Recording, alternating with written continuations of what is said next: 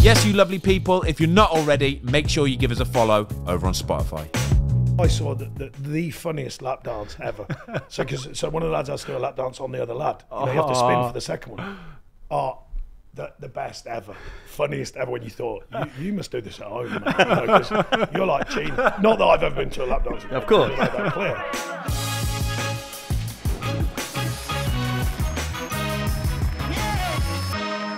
Hello everybody, welcome back to the Fozcast. We've had a couple of weeks off, but we are back with a bang. We are here today with one of the most straight talking, straight to the point. He's actually a bit of a cult hero in the Premier League, actually. One of the coolest managers out there, Sean Dyche. How are you, mate? Good, thanks. Good. You okay? Yep, good.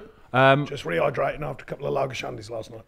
That's the beauty of it now. That brings me straight into my first question. So I'm not playing football at the minute. You're not managing at the minute. How does it work for a manager out of work? What's life like? Well, it's the yin and yang when you're in it. So I said to you, but when you're in it and you're getting on with it, I wasn't de-energized or anything. I wasn't ready to come out. Yeah. But then when you do come out, you go, and you sort of decompress. You know, it takes you a bit of time. But you go, all right. You know. Yeah.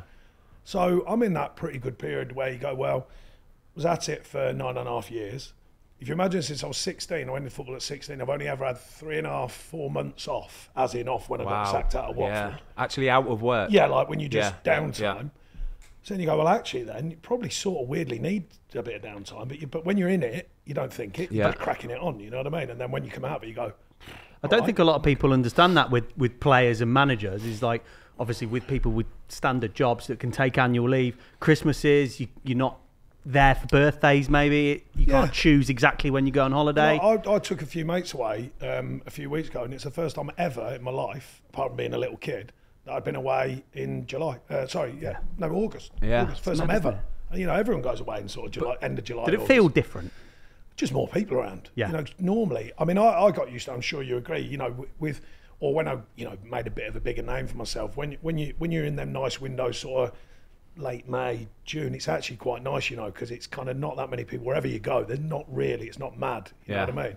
So you can mooch around and live a pretty normal life, you know what I mean? Whereas when I went away the other week, obviously people, it's like a selfie off, you know what I mean? Yeah, I bet you're getting pelters, aren't you? Oh yeah, everyone loves a selfie, you know what I mean? And so you're just constantly doing selfies for someone or another. The weirdest thing, I don't know what that's all about. I mean, some people I go, you know, there'd be like an old lady come up going, can I have a selfie? I feel like going, what are you going to do? No one does autographs anymore. No. Autographs are out the window. So you know about a week later, if you like me anyway, you sort of go through your photos to delete them. Someone just goes, sure, nice, boom, that's going. Nah, no chance. Yeah, it's going straight on Instagram. Right, that's staying. But if you're me, they go, no. What are you on social media yourself? No, excuse me, no. Nothing? No. I love that. I'm not against it though. Yeah, okay. Popular misconception, I'll clear it just quickly. Everyone goes, Sean Dyche against. I'm not against social media at all.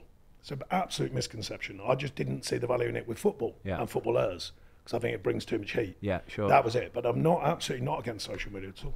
I think for the younger players out there, I think it's a problem. I agree with you. I think for younger players, it's a problem and they get too much into it and it's like they live their life around this thing. I think when you're a bit older, you understand it a bit more. Yeah, and you can take the hits a bit more. Yeah, exactly. Young, them hits feel hard, you know what I mean? It's, if you're like me, when I was playing, you know, you're reading the page, see if you got a 7 out of 10 instead of a 6. Isn't it? Yeah. Whereas you get to year 5 being a footballer, you're like, been there. But the first 5 years, you're really impressionable. And the weirdest thing that I say to some of the youngsters, I go, you know, people are giving you hits who know nothing about what you do. Yeah. And yet, weirdly, you'll take some kind of either grandeur or a hit from someone who, with all due respect, might be an IT consultant telling you that you're brilliant or you're not.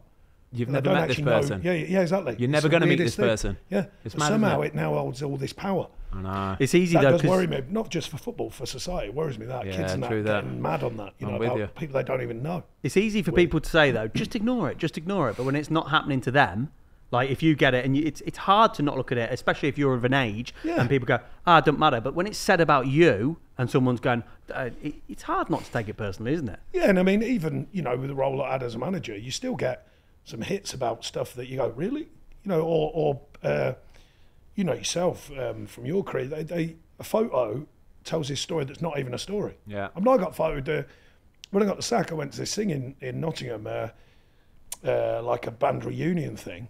And I was with Stephen Reed, and it was always planned. We were always going to do it.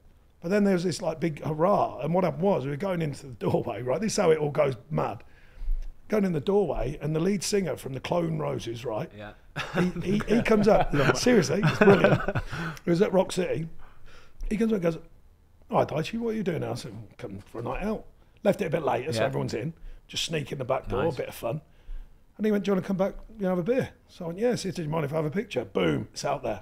Then all of a sudden, Dyche, after getting sacked, goes out to club and all that. I'm going, yeah, and and we had a great night, a really good crack, really good night with some really nice people, and it sort of gets swerved into this weird story of like you should be at home with your head in your crying, hand. Crying. What am I going to do? And on the Saturday, same thing happened. I had a couple of beers.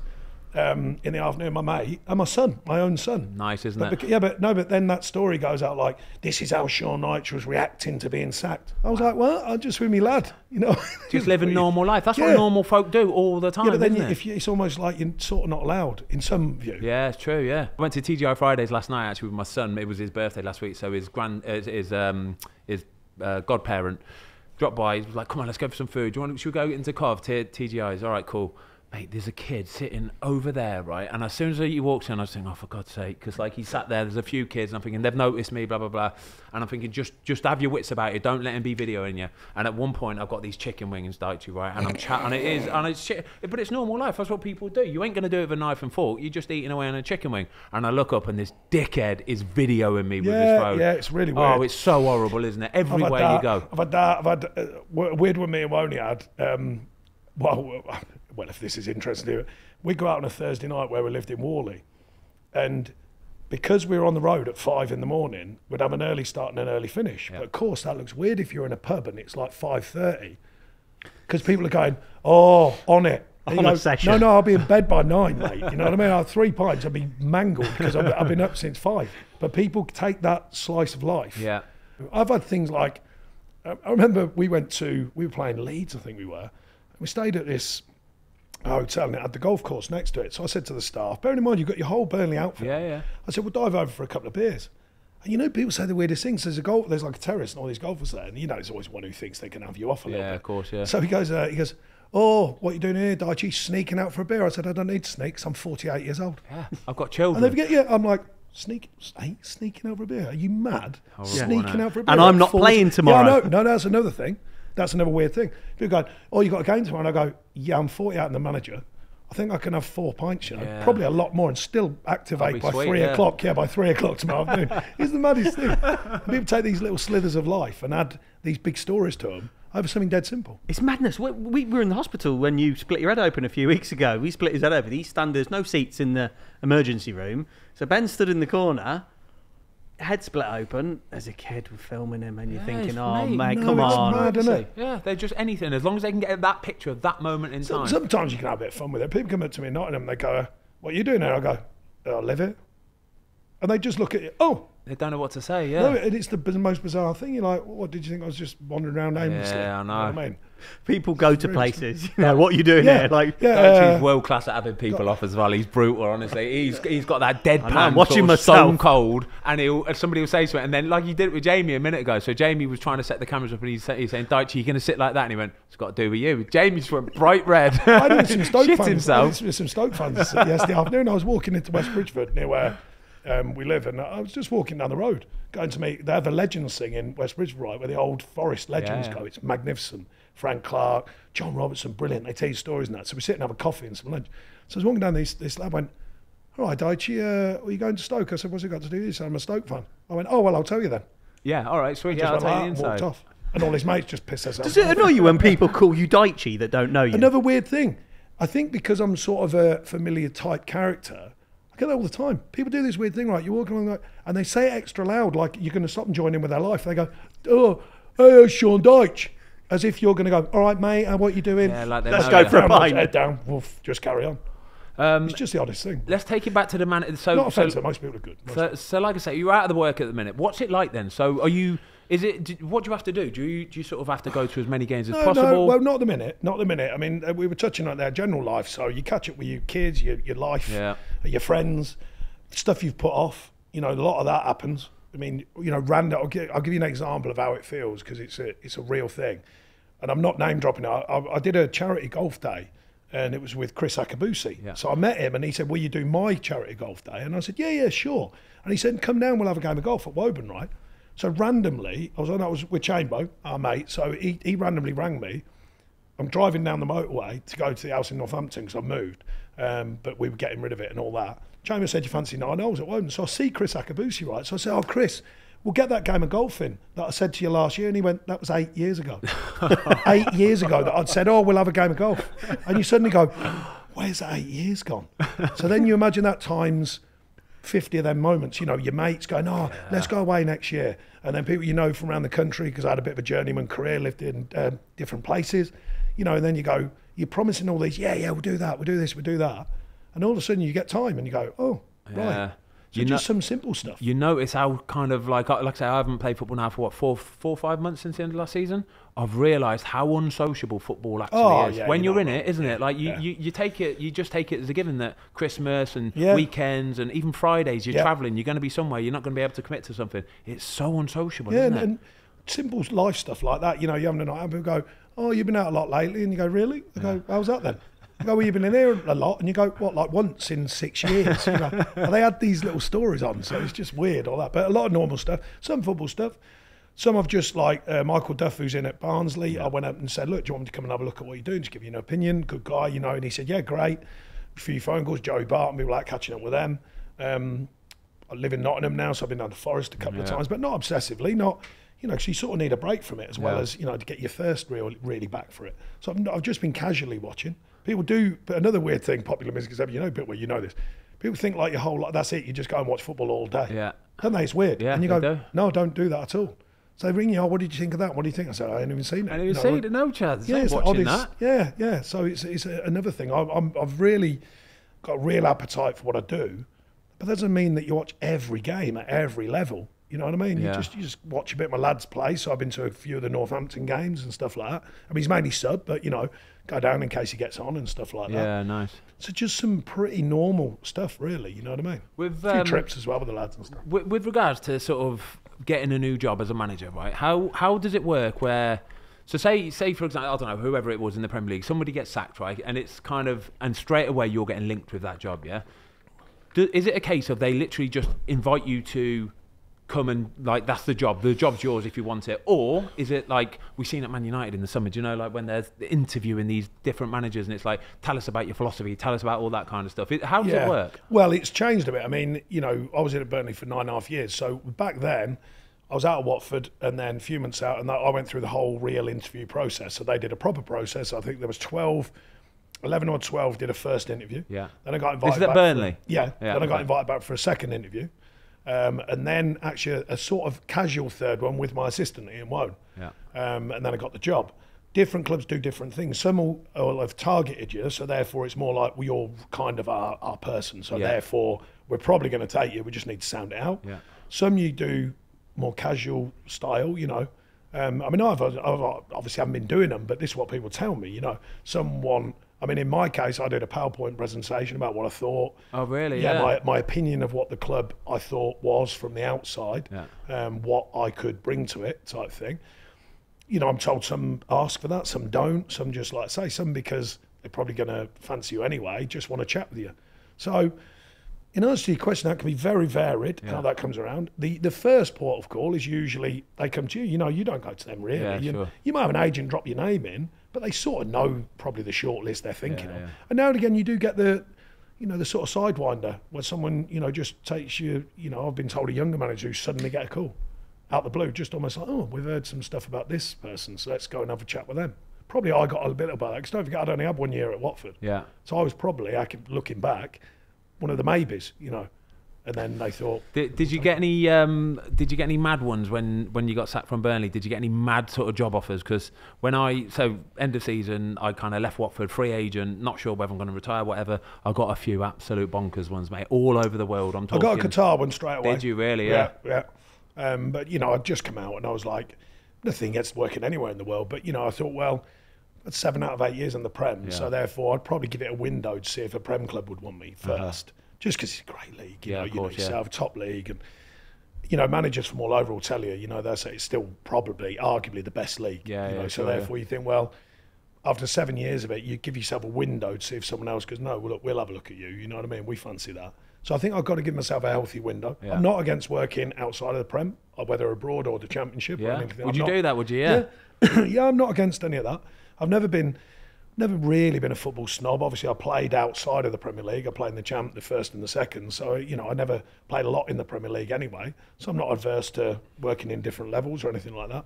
I just really like the challenge of what it is. But this many years later, though, obviously you're in a very different position from when you left Watford to then nearly, you know, knocking on a decade later. Your stock's different, isn't it? So, like, it's probably less likely you're going to be in for PowerPoints and stuff because you've got the reputation and you've got the standing as a manager as well. Because don't forget, it might get you in the door quicker because of what you do, but on the other hand, it might get you out the door because they go, oh no, he can only do this. So, you know, it's yin and yang. The things with the media now, you live in a box and there's no point in fighting to get out the box. You just go, all right, you know, because they endlessly just want to put you back in that box. Yeah, of course. You got to remember the media work very sort of quickly, so therefore once you're in that box it makes it easy writing, easy to report on. Sean Dyche does this.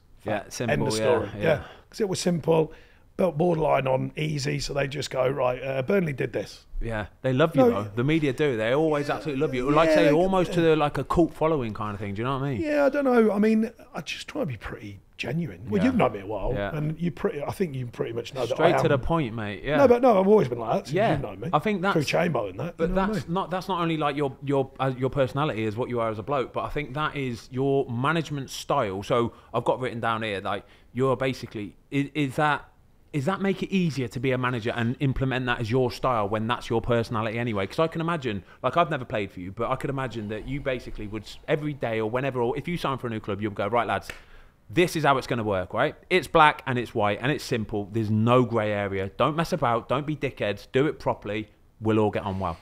Yeah, something like that. I mean, there's a bit more to it, but yeah, basically the culture's got to be right. I think, you know, and I think, you know, I had 4 promotions as a player, albeit outside the Prem, but I had 4, and I knew, or every time I thought, yeah, it's right. Yeah. And so I reflected on that. What do you need to get promoted or achieve, whichever way you look at it? Well, you definitely need a core. I think you need a culture and a core that is really important. To get that, you need a good environment. I think I have a laugh as well. You know what I mean? I'm pretty close with the players. There's none of that sort of boundary. I don't stand up there and you can't talk to me or touch me. You know what I mean? I don't do that. They know where the line is. I'm pretty sure of that. And then you kind of build something that works. And we forget that. You know, everyone go for, you know, the favourite one, we all laugh at it, all the managers laugh at it. So some manager you've never heard of will come into the Premier League or the Championship, they go, oh, you know, fans outside stadium, a great tactician. You're like, hey, I don't even know who he is. Yeah. Where's that come from? Yeah, where's this great tactician come from? Because the media's told you so. Yeah, we just laugh. We just sit there laughing, you know what I mean? But with the culture, Sean, it's...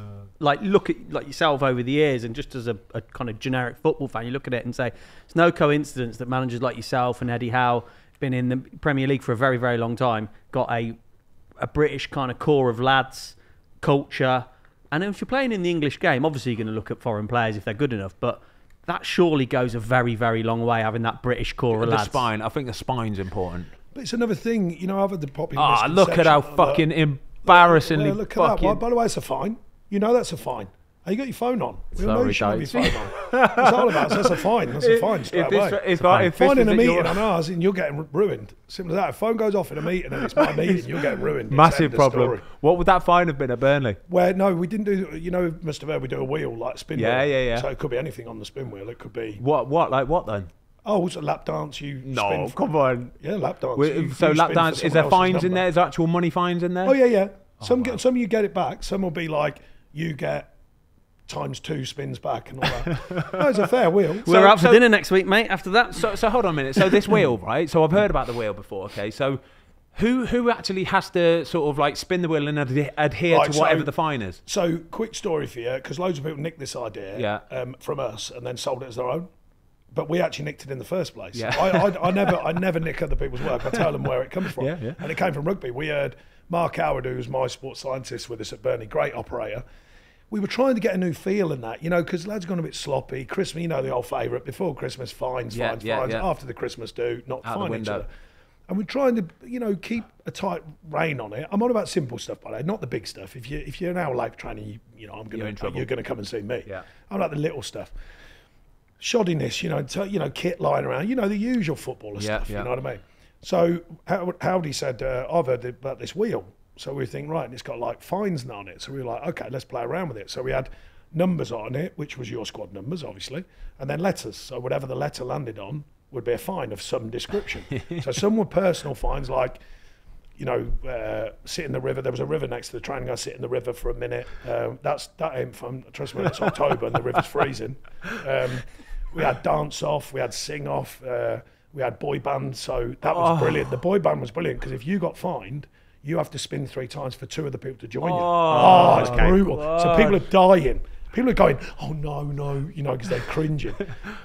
Stuff like that. But then there'd be 150. There'd be, I think the biggest one, it wasn't crazy to be fair, Ben, and because the lads are doing all right. I think it was 350. Yeah. But bearing in mind, if you've just left like a cup on the table, you get done for 350, that's going to hurt you. For leaving a cup on the table, that's going to hurt. You know what I mean? I think basically then everybody is just praying that it's like a dance off or it's like a sing off or something like that. No, because they're desperate to not get that, and you're thinking, no, because you'll pay the fine for money. No, that's what I'm saying. But everybody else, everyone else. Sorry, watching, they're desperate. Yeah. I mean, I can't see you, but I saw the funniest lap dance ever. so one of the lads has to do a lap dance on the other lad. You have to spin for the second one. The best ever, funniest ever. When you thought you must do this at home, mate, because you're like cheating. Not that I've ever been to a lap dance. Of course, you made that clear. I've heard stories from Ben, but the idea is we were like properly howling. I mean howling. And some of the lads, I remember Stephen Defoe, obviously Belgian international. He comes in, he loved it. You'd think, you hear these. Oh no, because he's international and he wouldn't. He absolutely buzzing for it. Loved it beyond belief. Loved it. Sit there crying with laughter, like it was like the best invention in the world. He's the guy wheeling it out every time. Yeah. So when do you do this, on a Friday? Yeah, so Friday before the team meeting, change of feel. It originally come around, it was a win-win, right? So find them to keep things, a bit of culture and a bit of keep things right. But then equally, what you found was, you sort of stripping egos back because people at first are cringing. And then they suddenly, that weird thing when you go, actually, these cats are laughing with me, not at me, they're with me. And then it changes the feel. So we started doing that because some lads, dancing in front of the group, it's like people dying. Oh, God. Dying. There's some hilarious dances where people just cannot dance. But they're nervous as well, like the sing-off, like when you get a new pen, you have to do the sing-off. I can have a bit of fun, but I'm not good at jokes. And there was things like tell 3 jokes. Some people just can't tell a joke. Freeze up. Yeah. Absolutely frozen, solid.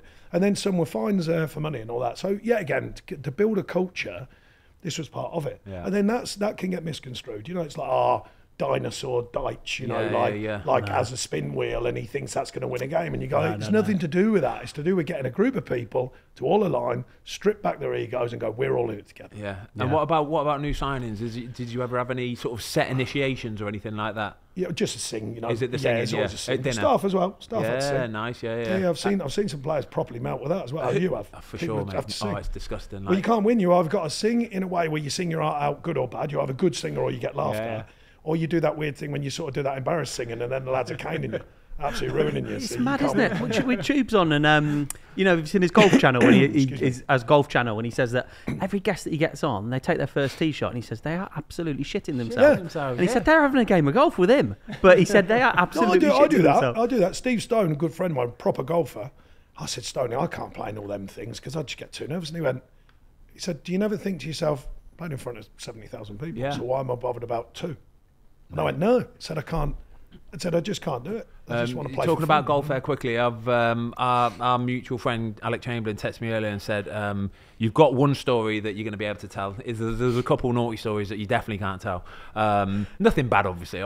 But one of them was you were playing somewhere in Scotland and you've teed off. You've teed off in front of the markers and the lads aren't happy with it. Oh, it was hilarious. So Chambo's proper anal out about his golf. I mean, he's mad for it.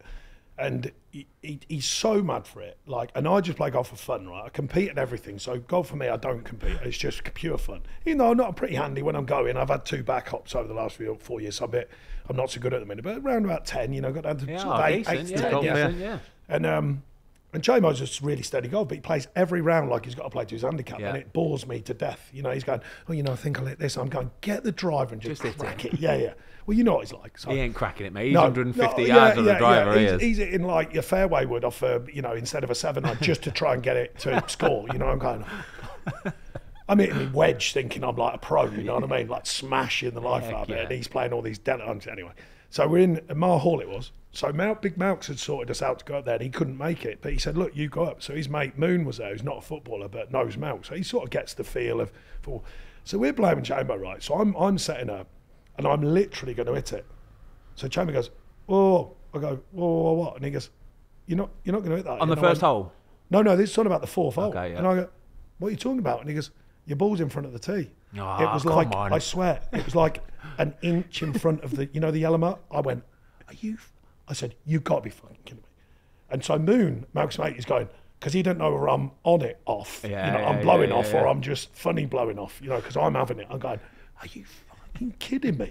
I'm going, it's like the roll's 407 yards and I'm 1 inch in front of the mark. It ain't a thing. But that's how. I was like, well, no, you've got to play to the rules. I went, are you serious? And so Moon now is, well, he don't know whether to laugh or he wonders whether we're having a proper row, you know what I mean?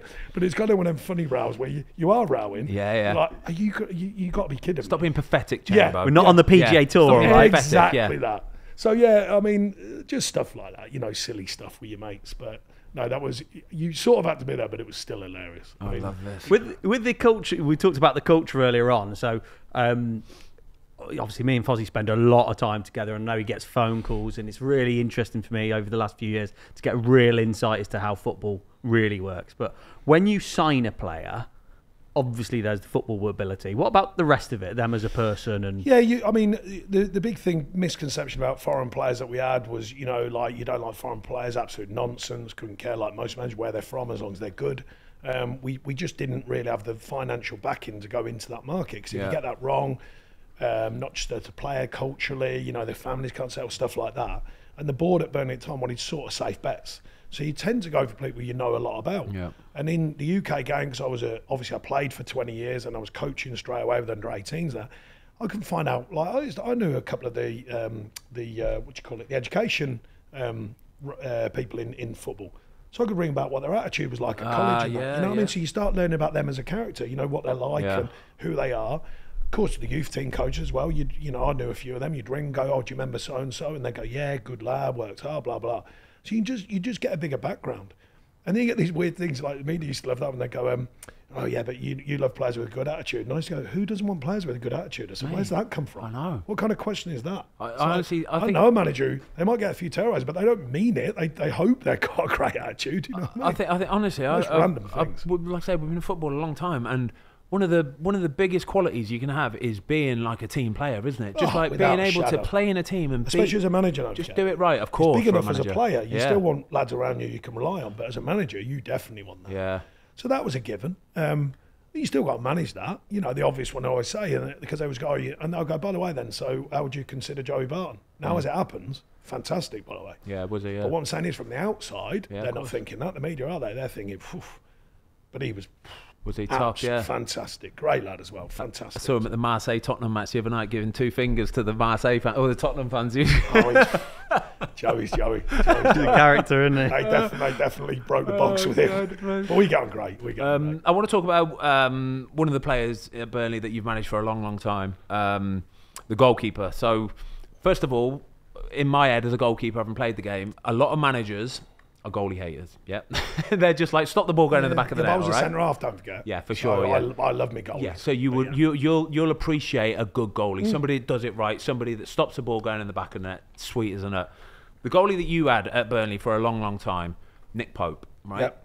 So one of my favourite goalies that I've ever sort of played against, whatever, just for the pure fact of he is what he is. He stops the ball going in the back of the net. Yeah, I think people underappreciate him so much, don't they? I agree. We bought him. Had amazing success with goalkeepers. I bought Tommy, and then he'd just been relegated at Bristol City. What a goalie!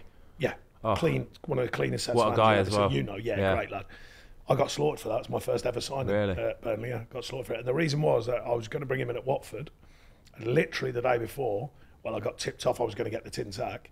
But I met him the day before. I still had to do my work properly, and they pulled it. They wouldn't sign him. But I said to his agent, I said, I'll be back. I said, whatever happens, I'll be back. And I thought, bit of loyalty. So I signed him. We lost Lee Grant, great lad as well, done brilliant for us. We lost him. I think he went off to Derby. Signed Tom on a free, just got relegated off Bristol City, so I got caned for that one. The point to that story is that then we had the similar scenario with Popey. Popey got relegated at Charlton. Yeah. Some people are going, oh, but they're sort of going, well, look at what's happened with Tom Eaton.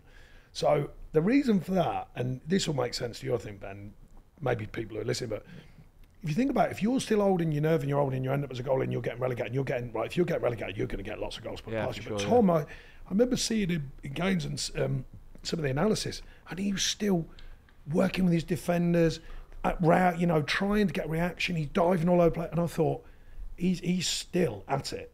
He hasn't sacked it off, he's at it. And Popey was the same. He just had that manner about him, you know. John got relegated, conceded loads of goals, but he was at it. He's flinging himself everywhere. And you almost think that weird thing when you go, they should have got done 7. Yeah. And they've only got done 2 because of him.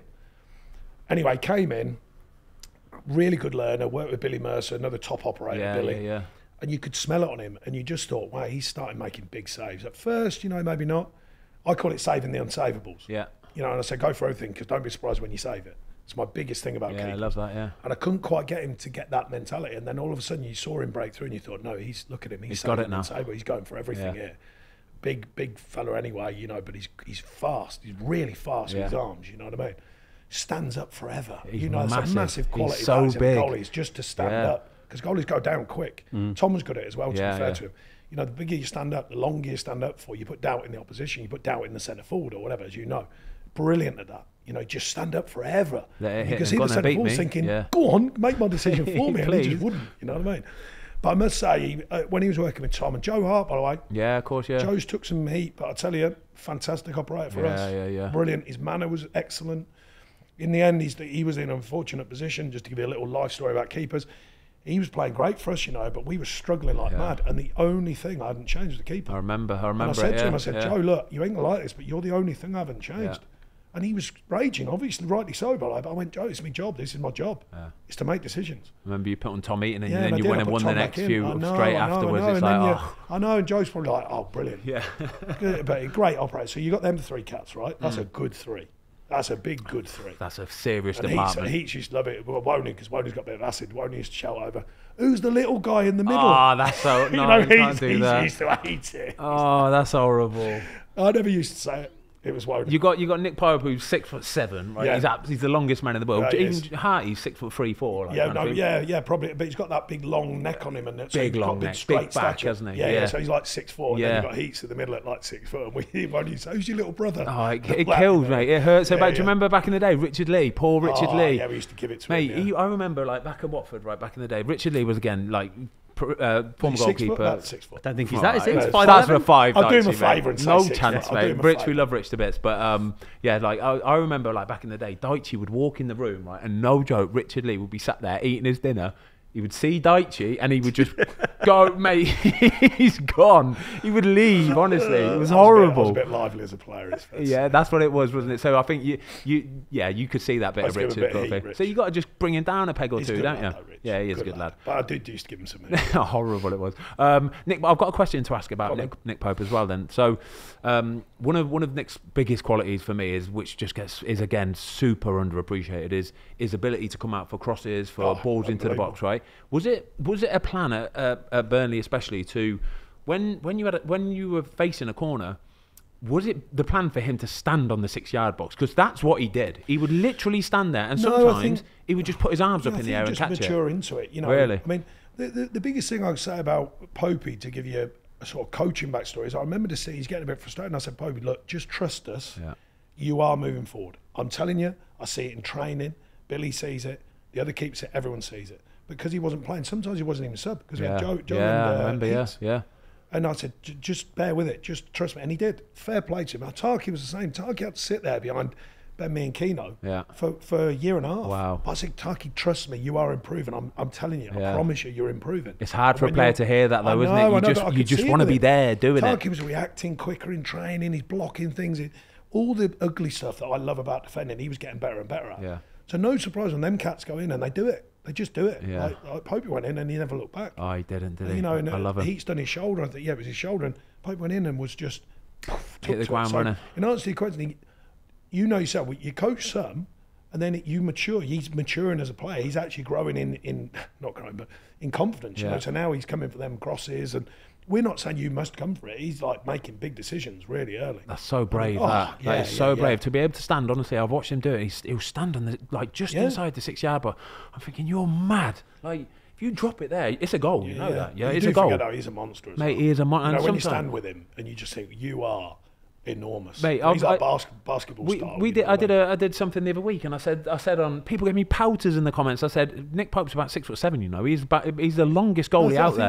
On Wikipedia, they've listed him as 6'3" or something like that. And people are killing me going, that's just his arms. He's 6'3", and I'm thinking he's not. He's about that much taller than Fozzy, me. He's massive. It was funny because you replied to one of the comments and said, how big was he when you stood next to him? Yeah. Didn't you? But he's doing the duck under the door when he walks in and all that. Mate, he is absolutely massive. Him and Tom between them, I mean, two terrific operators. Yeah. Two terrific lads. They are, and when he went to Newcastle, I think it was 10 million. And sometimes these transfers go under the window. I mean, we always talk about Craig Dawson. I think to be fair, forget about it. I think he had a year left, I seem to remember. So obviously, if he had a few years left, I'm sure it would have been more. But it's a steal. I think he's done well from what I gather.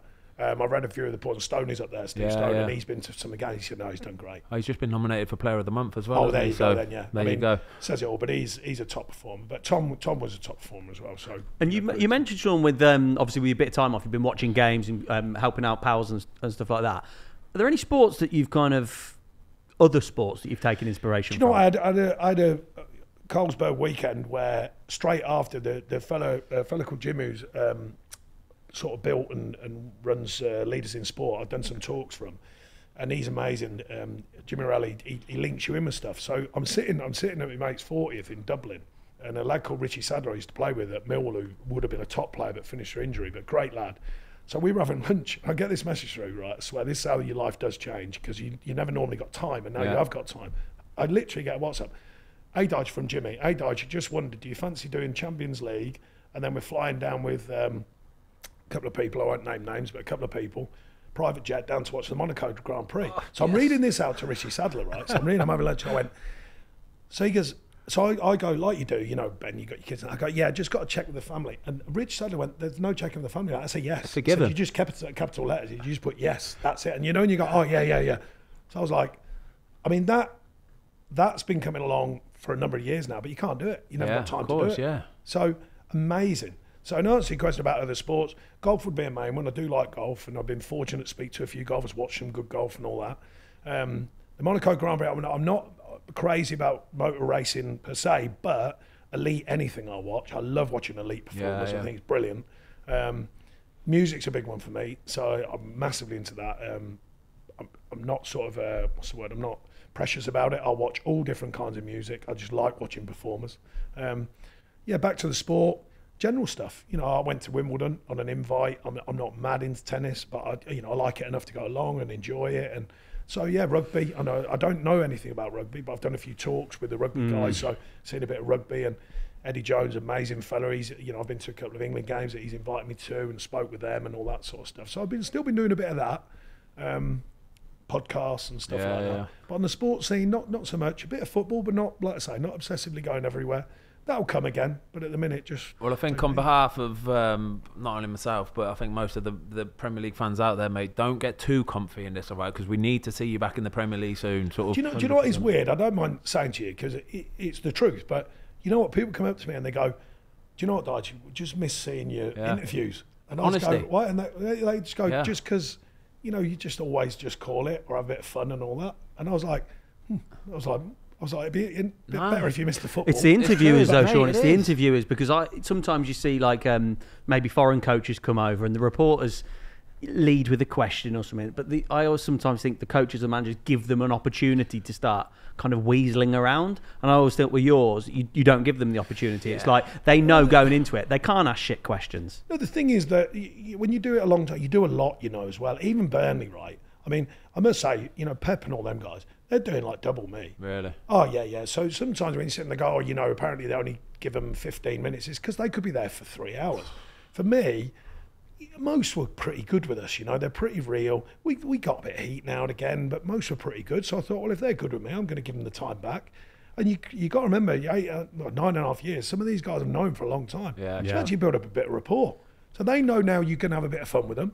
They can ask a bit of fun questions. Sometimes they get it wrong and I get it wrong, but usually, I always think if you're authentic, right, people, they can smell it. Yeah, of course they can. So people meet me, they always go, oh, you're how I imagine. And I go, yeah, that's because I was being how you imagine. That's me, yeah. And my mates back home, they wouldn't let me live with it anyway. No my chance. mates would ruin me. Yeah, Let's they go, would, oh my word, what are you doing? Stop giving it So, the big yeah, in you. yeah, saw you on TV, who was that? They go, that ain't you, you know what I mean? So that's Cardigan or a pet cardigan or something like that's that. it, yeah. I'd get ruined. My mates would ruin me, and for that alone, it ain't worth it. You know what I mean? No chance, mate. Scotty Parker, that's what the one was. He wearing that Tom Brown top or something expensive jumper. It was like 500-600 quid. Oh, come on, have a day I'm not off, would knocking you? anyone. They can do what they want, but for me, I just thought, nah, my mates would ruin me, so that always keeps me at the back of my mind. I think, am I going to get away with that? I think. Yeah. But I will say to you though, just quickly on this subject, and I say this to younger managers when they ring me for advice, and I go, you have, unfortunately, the way the media world is now, you've got to sort of drop enough in for you new buzzwords and that, or else you're sort of seen as not relevant. Really? So, oh yeah. So I say, look, just be, I probably get away with it because people know me now. But you've got to, the modern coach, you hear them come out with these buzzwords and phrases, and you've almost got to sound like you're a bit pseudo-intellect, Really, so the media grip hold of you, because if not, they'd just be, there you've got to protect, you've got to say stuff to make them think, oh, he's ahead of the train. Like he knows what he's talking about here. When in real honesty, for banter, I'd throw in stuff like I'd agree with the staff. So I once said, they said really good performance today. I said, yeah, I'm bereft of superlatives. It's all pre-planned. So the staff are in the office wetting themselves because this comes up. So when I do the media, it comes up within about an hour. you've got to get bereft in there. You've got to get it in there. So somewhere. I just throw in. Sometimes for a bit of fun, you know what I mean? And we just come out with, I'd deliberately use modern terms. So I love that. The lads would be buzzing. We recycled the ball really well today, and we played some linear passes, and all that. And the lads would be buzzing. They'd just be going, look at him. Love that. So I bet you'll be watching telly going, lads, watch this. And we had one of the coaches I went to. They called a long ball a vertical pass. Oh, so come on. So I went, we're working on vertical passes.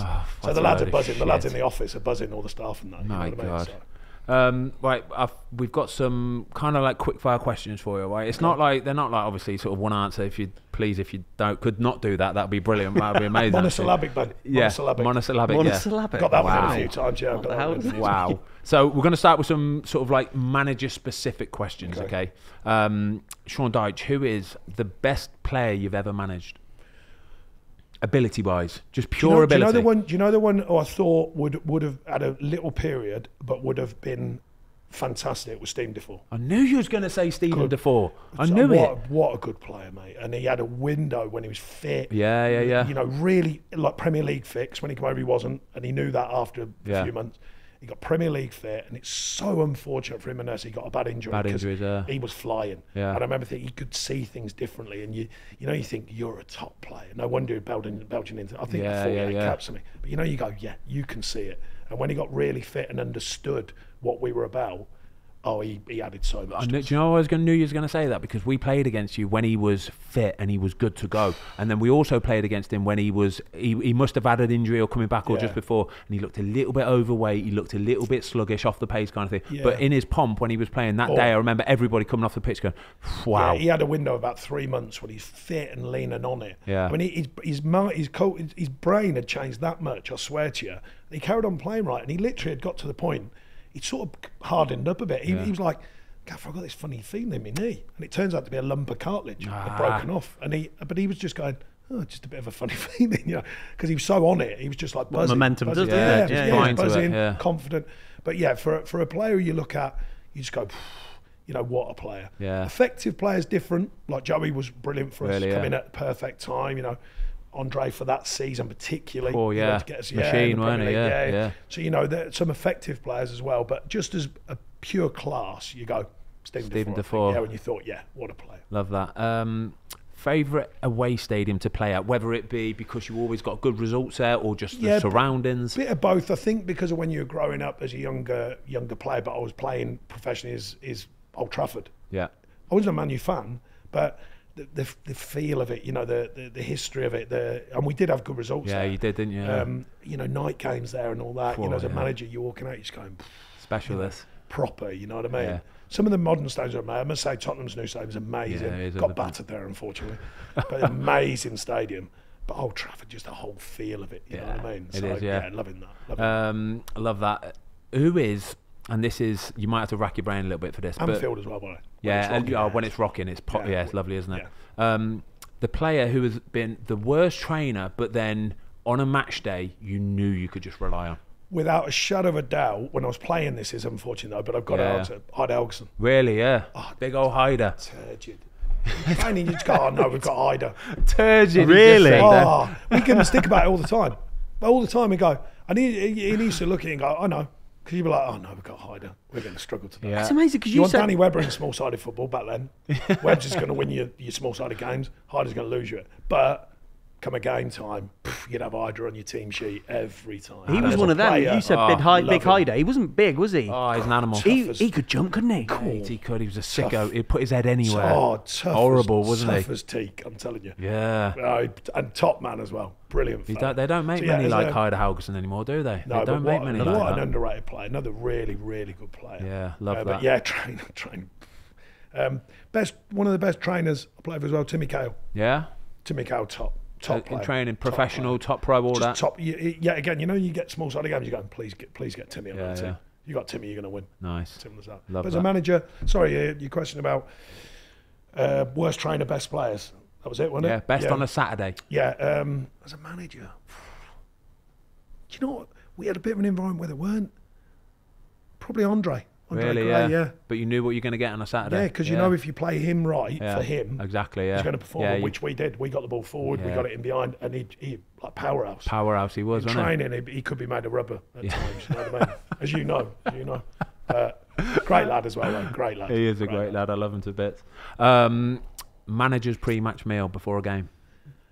I weren't too precious as a player. I was a bit more precious as a manager. Kind of whatever the chef, we wouldn't have a meal like unless you were the team. I'm sorry, in the manager room, you mean? No, I mean sort of like when that 12 o'clock or a 3 o'clock kickoff. Is there anything you do that thing, don't you, where it's a buffet? Yeah, so just yourself. Yeah, I just have whatever. As a player, I was into it, but as a manager, just whatever I fancied on the day. You get anxiety in that, so it's a bit. Yeah, you don't really want to. Weird thing when you sort of know you got to eat, even as a manager, but you sort of like just get through it. Yeah, doesn't matter what it is, just get through it.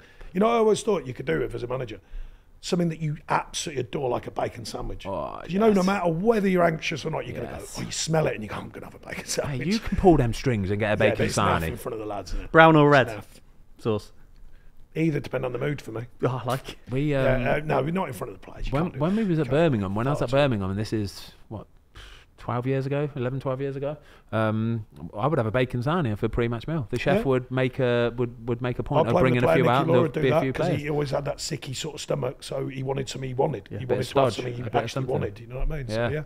So, I wouldn't be madly against it, but just think in front of it. But the players now, they're big, long buffet. You got to set an example, and all that sort of stuff. The best way Sean Dyche celebrates a big win? Calmness, usually. Yeah. I just feel right. It's hard to explain. I don't really not one for running up and down the sidelines. No, I'm talking like afterwards. Right. What are you doing? Are you going home and chilling? You going down the pub for a few? Thing, yeah, out with the lads sometimes, out with the family. Could be anything. But just that inner calmness, that inner well-being feeling. You just go. Premier League's tough league, isn't it, mate? To get a win, honestly. Not many wins, mate. Just to get a win. 10-11 in a season. Yeah, true that. You're taking that. So bloody right. Steve Bruce always made me laugh. He said he didn't mind the championship because he had loads of good weekends. Yeah, damn right because you win so many games. You know what I mean? As well. What's your favourite pre-season destination? Is there somewhere you always went with Burnley? Was it the same hotel? Not always, but the ones that we found worked really well for the quality was more recently was the campus in Quinta del Lago. Oh yeah, nice. Went there a few times. The lads loved it. Yeah. Can get hot there, but not crazy hot. The facility there is fantastic. The whole fit, it's a bit like Soho Farmhouse, the building, but equipped. And the pitch was amazing. Evian, I think. Probably the best one, the most elite one, looking over Lake Geneva and that beautiful, stunning place. And the hotel was amazing. Pitches were amazing because they'd done them for the Euros. I think Germany went there and put money into the pitches. Amazing. That's top draw. That is. So they're probably the two outstanding ones. But we've had some good trips. Carton House was good. In Cork was good. Nice. Photo Island in Cork. Mainly for the memories. I think I've done a Cork one. A Cork one was good, to be fair. Yeah. Do you enjoy pre-season training as a manager? Obviously, as a player, it's a bit different. But as a manager, do you enjoy that pre-season? I do when you see the play. You know, sometimes the players look on it, they look right, you know, and you just go, oh yeah, I'm feeling that straight away. The ones when you're going, oh, really, yeah, right, yeah. I remember when we got into Europe, the next pre-season, the lads come in with a bit of pomp and all that, and I'm going, whoa. I could smell it early doors. I thought, hang on a second, these are having it. These are thinking like, we're in Europe, and I'm going, no, it's not going to be like that, lads. No chance, mate. And we had a shocking start. We got 12 points after 19 games. Yeah. And I could smell it in pre-season. I thought, oh no, these are really. Yeah, just got that. That sets the tone for the season. Yeah, almost like we're sort of more in Europe. I'm doing a bit now. And then all them weird things when players, it's the weirdest thing. They start deciding I need this and I need that, and you go, hang on, you didn't need that 3 months ago. So why do you need it now? Yeah. That's interesting. So I could smell it. Whereas other pre-seasons, I remember the first year we got promoted at Burnley, got rid of a load of players, only bought 3 free transfers in, but I tell you could smell it. Yeah. You know. Danny Ings was on fire, Trips was on fire, Jason Shackle was playing. You just thought, poof. And suddenly, you know, Charlie was doing great, but then we sold him for Sam Vokes was doing it, and all of a sudden you went, Dean Marnie. I remember Dean Marnie was like a Rolls Royce, and he just set the tone, and you thought, we're having this. Dean Marnie, I'm telling you, Rolls Royce. Love that. Do you think a team like a middle sort of Premier League team, like at that time Burnley had an amazing season, but I almost think getting into Europe is it's a problem for teams like Burnley, isn't it? It is, and you can't win, can you? Because the kudos that it brings to the fans and that is amazing. They're like, wow, I couldn't believe it. Progress you know, as well, 50 years, progress and all that. But you look at them fixtures, you know, we had a nightmare. We had like Olympiacos, so you're travelling overnight and all that. We had, I can't even say it, Sakshimbor or whatever it's called, some long name in Turkey. You're travelling through the night. You're having like no sleep at all. Sunday, Thursday. I remember we flew overnight. We played out there. We've boiling hot and all that. Flew overnight. Haven't got a massive squad. Got up the next day. Then you're in that dilemma: do we get them in? Do we not? For a warm down or not? Because they need their rest and sleep. Then we had to train the next day. Then we flew down to London to play Fulham or something away. And the players just looked like. It's that mental fatigue, really isn't it? Tough, yeah. The mental fatigue. The pre-season starts really early. The games. Yeah. So then you're sort of using the games to try and be like pre-season games, but you know they're real. Honestly, it's really tough. The bigger clubs, still tough for them, but the difference is they've got squads. You know, you might have 25 international footballers. You almost need 2 11s, don't you? 2 starting 11s. Yeah, you do. Yeah. Or a couple of really handy kids who are going to support the group and play their part. And we didn't have that. You know, and the Premier League was a be-all and end-all. So amazing kudos to get there, and amazing for the town and the place and all that. Tough, really tough. Tough on the players. Yeah. Tough on the organisation, the logistics and all that. Are you a fan of the 5 subs now? Well, I was against it, but I tried to clear up the point that it favours the bigger clubs because obviously they can put, you know... They've got 5 worldies on the bench. Yeah. Keep the players happy, rotate and all that. And we didn't have that. So my point was purely a logical one. It wasn't about I'm against it. If I was... I actually said this, but obviously, you know, if you say something common sense, it don't make a story, does it? So, but I actually said, if I was Pep and them, I'd want 5 subs. Of course I would. Why wouldn't you? Of course. Clark, Pep and all them, you go, brilliant. Look at my bench, they're all happy. I can throw them all on. You know, we're 3-0 up, give them a game, they're happy. They've got 550 millions sitting on the bench there. So it favours them, you know what I mean? We wanted them when they're like a bit fatigued and all that, don't we? We didn't want them putting 5 brand new world-class players on. So it's more of a defence of Burnley at the time, going, well, look, that's not going to favour us. Yeah. But if I was at a different club, of course, different. Who is the biggest player, the biggest named player that you almost signed? Is there somebody that ever has been that close? Everyone sort of throws in names like this, but it's true because I met him in holiday, was Harry Kane. Oh, really? But it was when Harry Kane had come out of...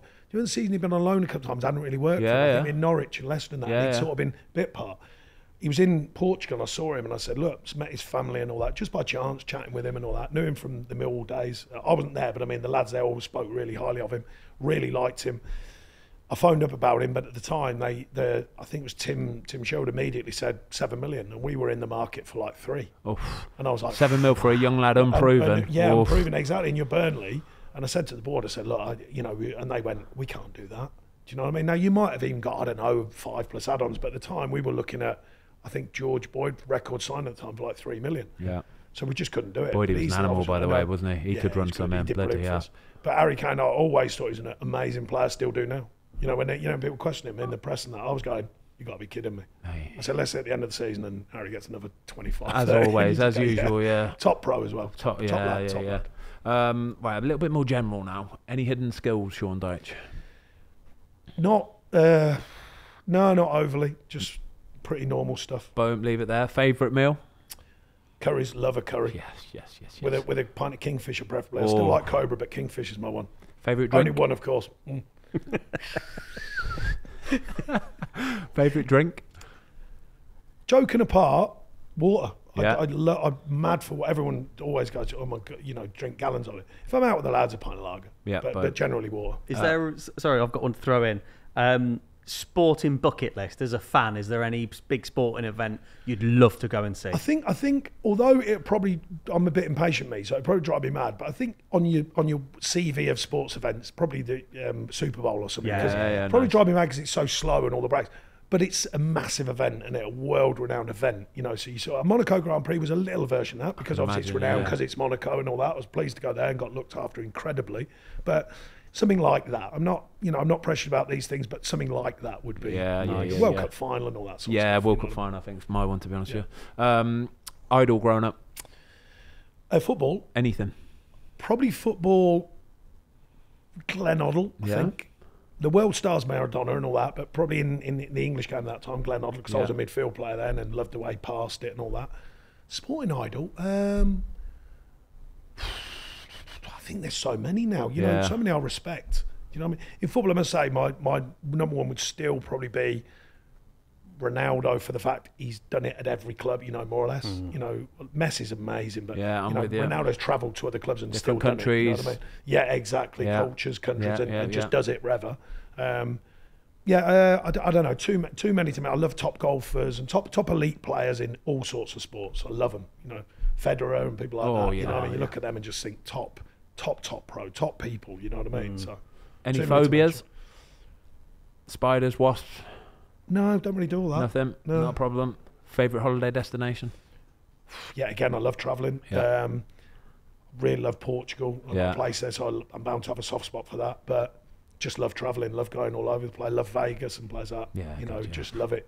Different, completely different places. I think that's been the beauty of probably being out of work for a little bit. You get to actually go and do these places sort of when you wouldn't normally. Stuff, I still love Ibiza and places like that. Love it. Some lovely little amazing little coves and that. You can dip yourself in the madness if you want to, or you can dip yourself in a beautiful little cove. Ibiza's lovely, isn't it? Yeah, so I'm with you. It doesn't always have to be mad places further afield. You know what I mean? The Vegas thing must be nice though, because we've been in the past, haven't we, a few times, and you're kind of a bit more conspicuous, aren't you? Vegas is we all know it's fake, right? But it's the top level of fake that you're ever going to go. As long as you accept it, it's fine. Who cares? Exactly. Yeah. It doesn't always have to be about mad culture, which I do love.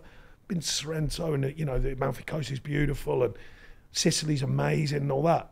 Amazing culture. Dubrovnik, what a place that is. Oh, it's a must go, by the way. Dubrovnik is fantastic. The people are amazing. The place is amazing. It doesn't always have to be about that, though. Sometimes it can be a bit of fakeness. Let your hair down. You have 4 days in Dubai. You just go, look, fake but amazing fakeness. Top level of everything. You can go about your business a bit more as well, can't you? Like, especially in America. It's... Yeah, they don't really bother you that much, you know what I mean? But right, final question. What advice would Sean Dyche give to a younger Sean Dyche as a kid, kind of growing up, sort of life advice? Keep that closed, keep them open. Just work hard at everything. I like that. Yeah, that's nice. Brilliant. Yeah. Sean Dyche, you're the man. Thank you so much. Tops. Cheers, lads. That was incredible. Sean Dyche is the man. Up the Fozcast. Up the Fozcast. Up the Fozcast. Bizarre. You say what he wants, it's fine. Just a bit of humour at the end. Fantastic. I love it, Dyche. Great. No, cool. Thanks everybody for watching. We hope you enjoyed the latest episode of the Fozcast. Don't forget to give us a follow on Spotify. Up the Fozcast.